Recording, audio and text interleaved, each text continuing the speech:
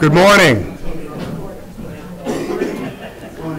Thanks all for coming. We'd like to let you know that we're taping this. It's broadcast live on HCAM right now, so if anybody has anything to say, we're going to have you come on up and speak into the microphone. My name's Stephen Dempsey.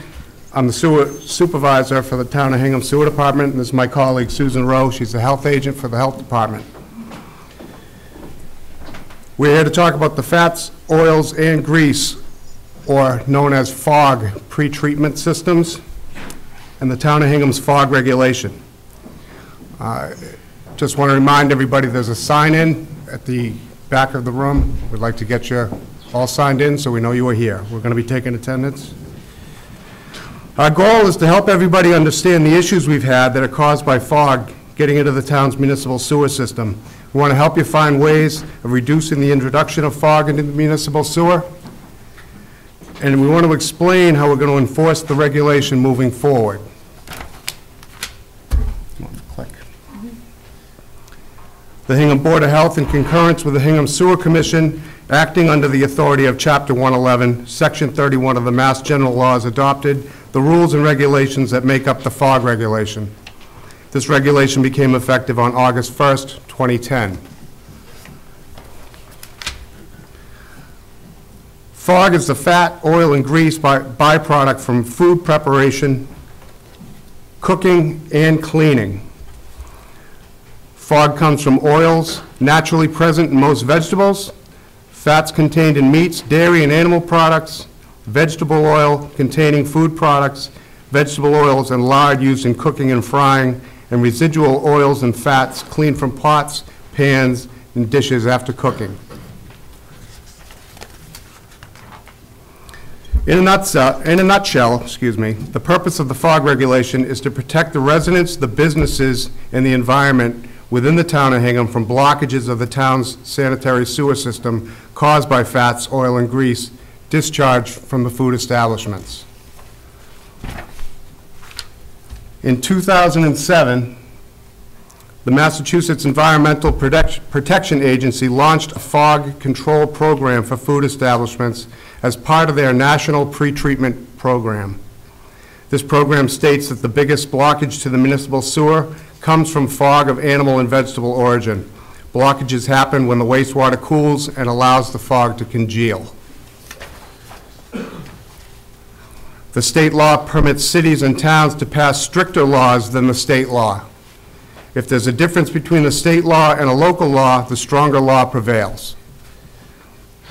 Town agents will be conducting monthly compliance inspections, and we will inspect the level of grease in respect to the depth of your grease traps to ensure the FOG is within the 25% depth. We don't want to see more than a quarter of your trap full of grease, and that's why we're on this monthly regulation for the interior. The costs associated with mitigating grease once it's been introduced into the sanitary sewer system are staggering. From 2012 until present, nearly $37,000 has been spent by the Hingham Sewer Commission to remove FOG from the system and maintain equipment affected by FOG in the North Sewer District alone. More than $15,000 has been spent in the Weir River Sewer District. That's more than $50,000 of the ratepayers' money that could be better spent on things such as upgrading the town's infrastructure.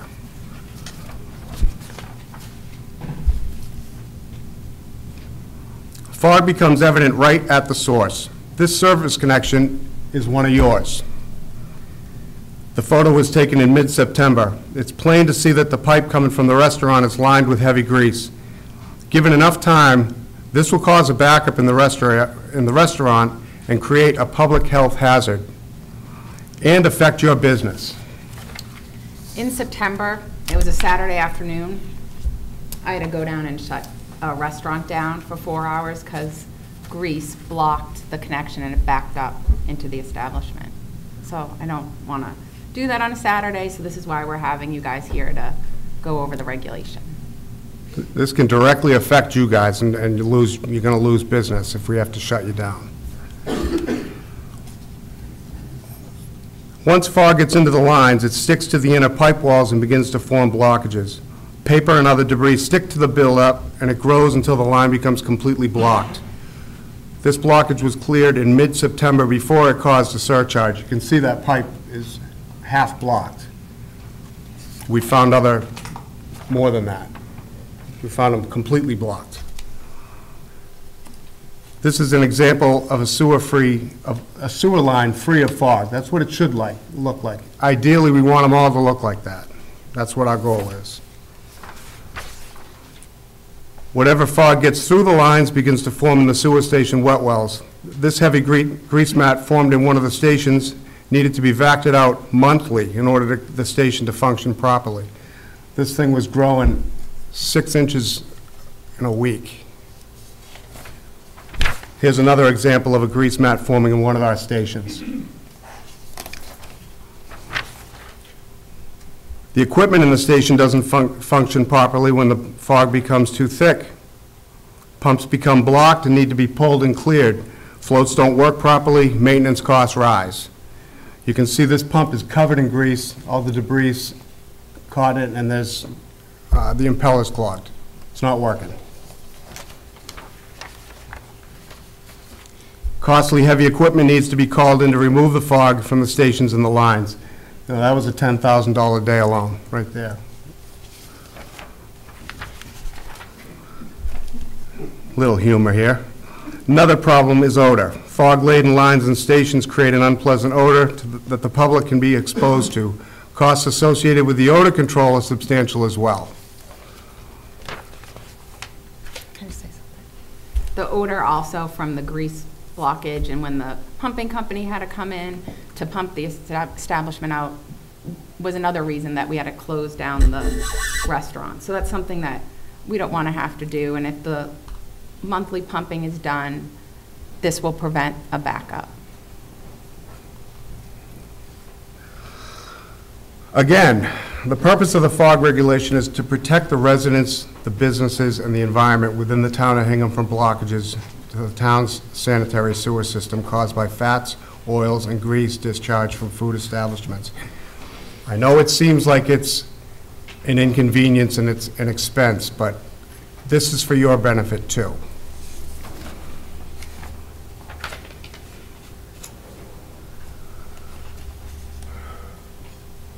There are 3 types of fog pretreatment systems: indoor automatic, an indoor passive, and an outdoor underground grease interceptor.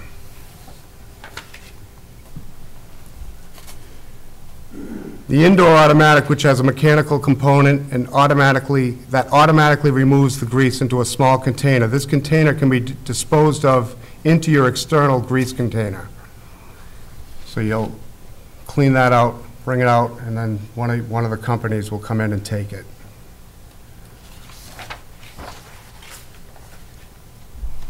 An indoor passive trap that allows for the separation of grease on the top and the water to flow on the bottom, which will then exit via an outlet pipe. And you can see how that works.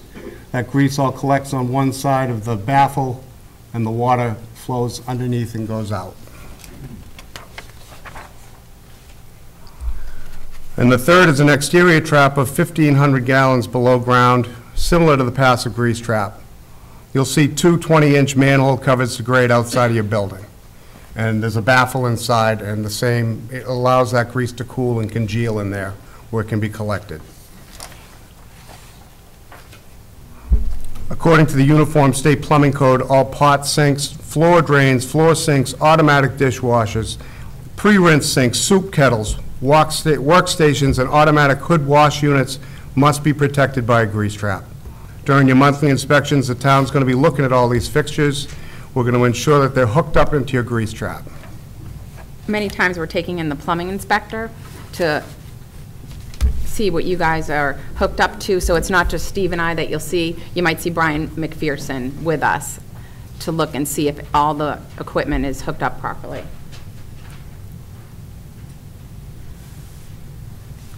The next couple of slides will review the fog requirements for your establishments.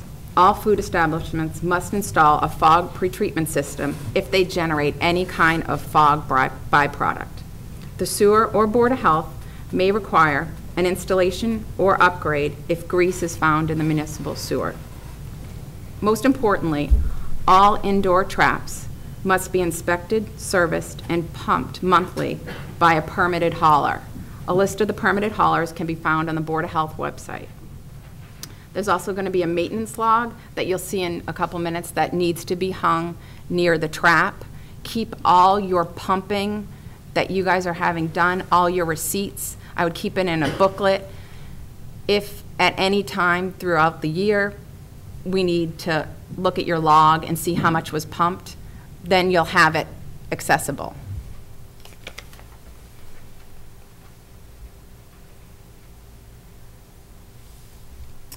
Exterior traps need to be pumped quarterly. So the interior is monthly and the exterior is quarterly. You can hang that exterior pumping log in a place where either the Board of Health, the sewer department, or even the plumbing inspector can look at the log to see how frequently you guys are getting your traps pumped.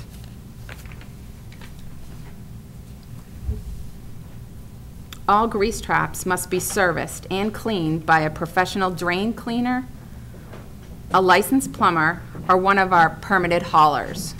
A list of the permitted haulers can be found on the Board of Health website in the fats, oils, and grease section. Also, we have one in the back, don't we? Yeah, there's handouts too in the back that you guys can grab one of the permitted haulers. For the haulers who are here, it is a $100 fee with the Board of Health. There's an application on the Board of Health website, and we'll also need to see your registration for the truck. And I'll do an inspection once you pay all your fees. Occasionally, when you guys, the haulers, are pumping a restaurant, we're gonna see how you're doing and see if you're getting all the grease, if you're cleaning the trap, and what service you're providing to the establishment. So it's another way that we can be sure that the establishments are paying for what they're getting. A couple times we've seen that guys are just pumping it and they're leaving a lot of grease left and still charging the establishment. So that's something that we're looking at.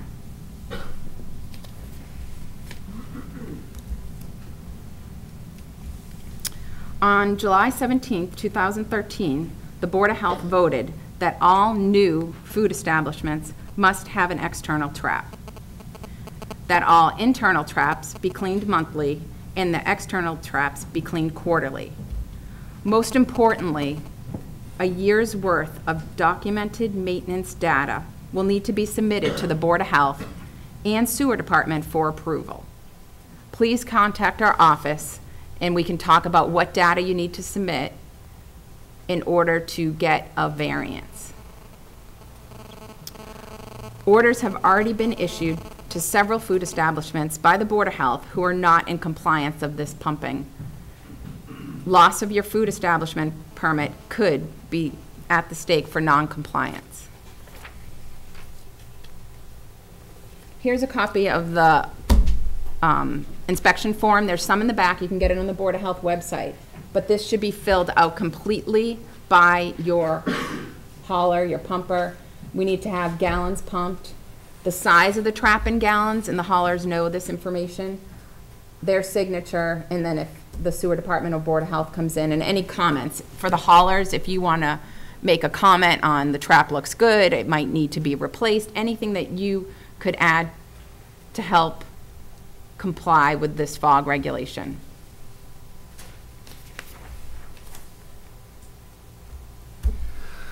So to review, the sewer department or health officer can order the installation or upgrade of a pretreatment system.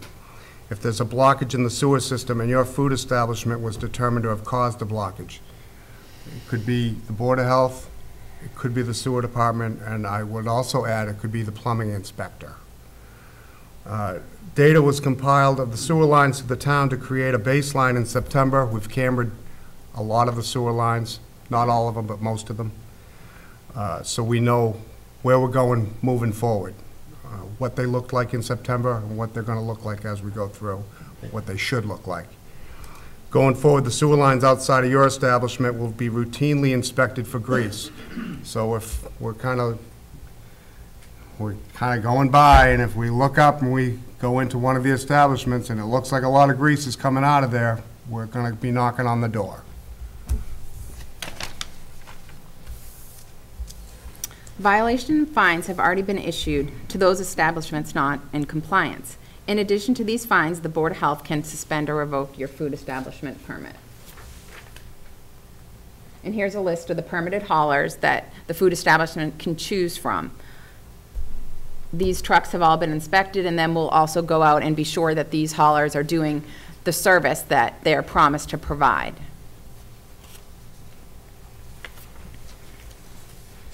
Here's a handout. There's some in the back. They're also on the Board of Health website that you guys can post. It's for your employees, just so they understand the importance of not dumping grease down the sink, not dumping it in the catch basins, which we had, just keeping it in the area that has the grease trap.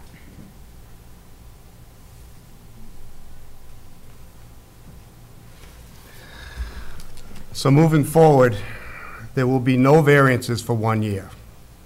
If you think you currently have a variance, I just want to ensure you that you do not.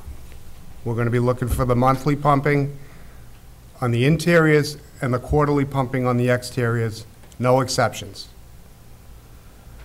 The town will conduct frequent inspections, which may include the plumbing inspector. There'll be televised monitoring of the sewer system to ensure the fog's not entering the sewer line, the sewer system from your food establishment, and corrective actions will be enforced when they're deemed necessary. So if you want any more information, here's our contact information. You can get us 7:30 to 4 o'clock or 8:30 to 4:30. 4:30, the town hall. And I'd like to open it up now. If anyone has any questions, we're going to have a brief question and answer section. And if you want to ask your question, come on up to the microphone.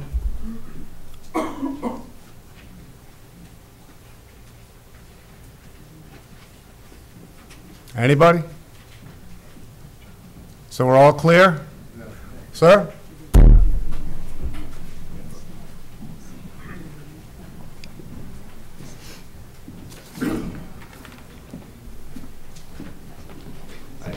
Hi there.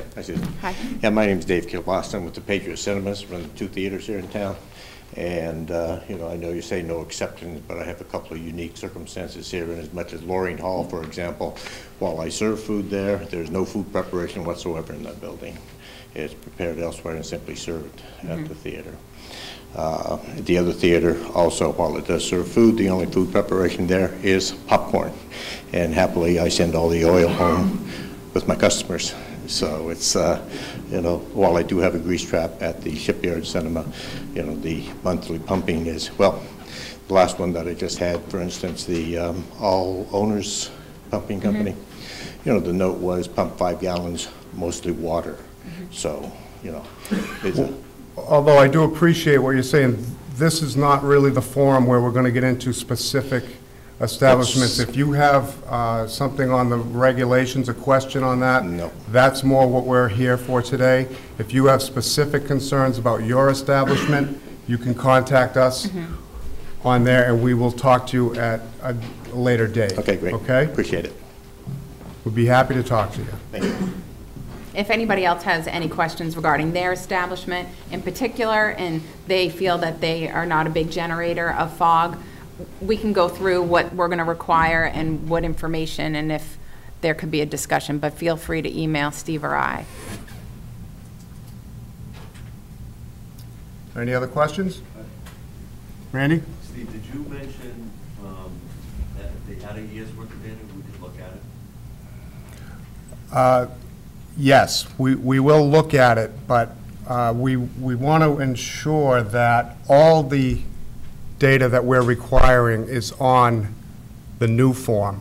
So generally speaking, you can come in and show us your last year's worth of data, but if it doesn't have everything that we're requiring on these new forms, chances are you're not going to get the variance.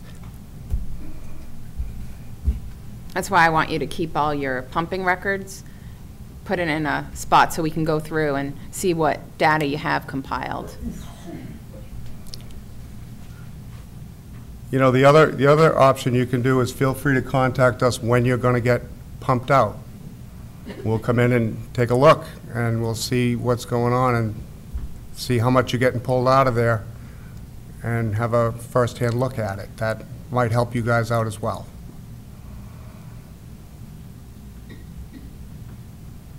Anything else? Okay, well, thanks for coming. Thank you. And appreciate your time.